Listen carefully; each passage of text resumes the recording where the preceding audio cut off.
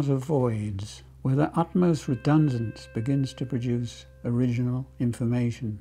An art of words and quasi-words, where the graphic form veils and unveils, seals and unseals. An art of constellated alphabets, of bee-like letters swarming and solitary. An art of lines that sink and stand, fronting by a minimal vertigo of space. A semiotic art of icons, indexes, symbols, which print on the blank of the page their numinous foam.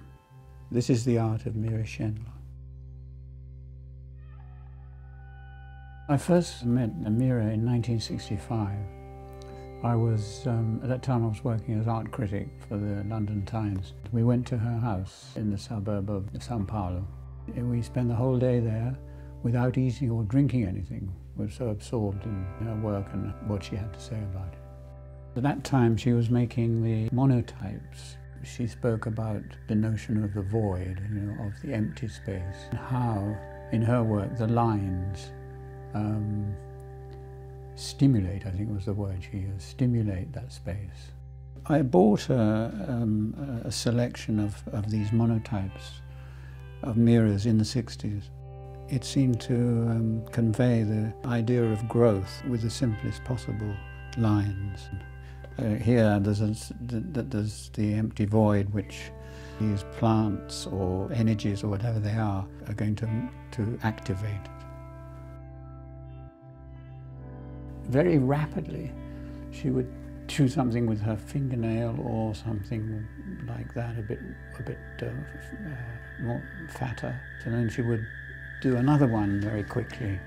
Having established this kind of readiness and mood, and she would go one after another, just making us lighter in a gesture as she could.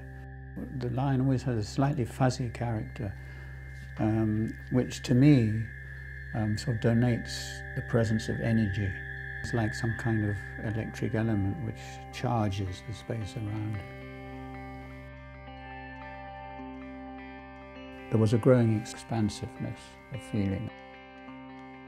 Her work went through different phases, and these phases are very well shown, I think, in the Tate Modern exhibition. Now we're building up a more accurate idea of the extent of her work.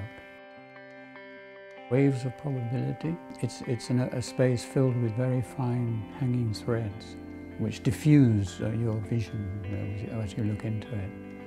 It's a void which is only very, very delicately interrupted or filled. It's really, again, the space that is being activated.